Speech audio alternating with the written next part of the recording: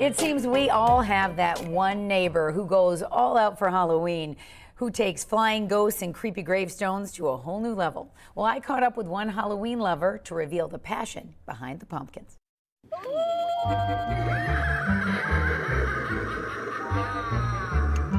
To say Wil Tomlin loves spooky things is an understatement. I was walking through a store and I saw it and I said, have to have it. You just have to have it. Every Halloween season, he spends countless hours outdoors, turning his happy home into a devilish delight, preparing to welcome the littlest of goblins. I like to hear them crunching through the leaves.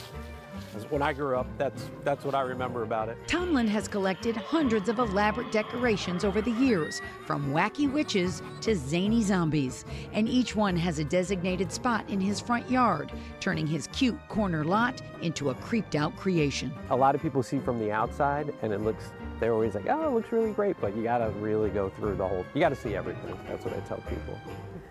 And we get that a lot, too. I love it. After days of pounding stakes, checking cords, and stringing lights, night slowly falls.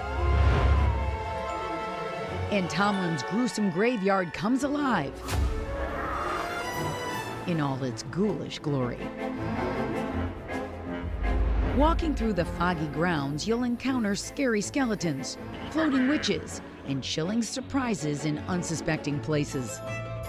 This business analyst is actually an empty nester with 3 grown kids. His over-the-top decorating started out as something fun for them, but has grown into something much more for this small neighborhood. I just want the kids to have a good time. The neighbors are getting involved, both sides of us, so I love that. The more you do, the more help you need, and it's like a community thing anyway, so it's great that everybody's getting involved with it. Families flock to this Halloween hotspot every year, so excited to see it. Marilyn Bradley lives across the street. I wasn't always a Halloween fan, but watching this develop, watching little kids come and love this as much as the candy. And it's like a community service. For Tomlin, the real reward is watching his diabolical display scare up so many smiles. The big pumpkin, it scares me a lot. When a kid this big says to you, I love your decorations, like it means something to you, you think they might take it for granted, but they don't. They really like it. I'm so excited for Halloween. So on All Hallows Eve, you'll find this spectacular sight is really more treat than trick. And when you meet its creator, you'll definitely find more heart than haunt. Bigger and better every year. It's the biggest one ever, man. Thanks for your help, boys.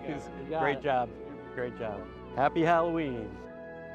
All right, that was really nicely done. Thank you. And wow, he is really into this. Yes. And the whole community sort of kind of gathered around, try to get a glimpse of this. This is great. That's what's amazing about that family. Wil and his family, they're all about community, and the neighbors love them. I know. You can see why. You can see it.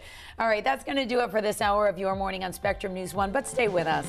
When we come back, we'll have the latest news coming out of Maine and all you need to know about early voting. Stay with us. You're watching Your Morning on Spectrum News 1. We'll be right back.